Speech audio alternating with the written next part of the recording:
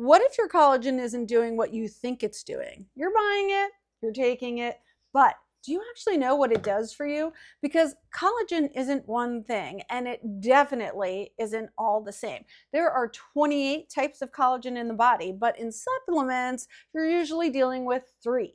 Type 1 is for skin and bones and tendons, structural support.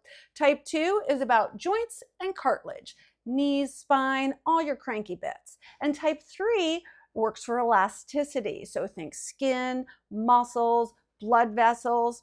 Vital proteins, for example, gives you type 1 and 2, which is great for structure, not joints. This collagen has 1 and 2, which is bone support and skin. Neither is better. They're built for different jobs. Also, collagen doesn't count towards your daily protein target. It's a support tool, not a muscle builder. Want to know how much collagen you should be taking or why it doesn't count towards your protein? Follow and I'll break it all down.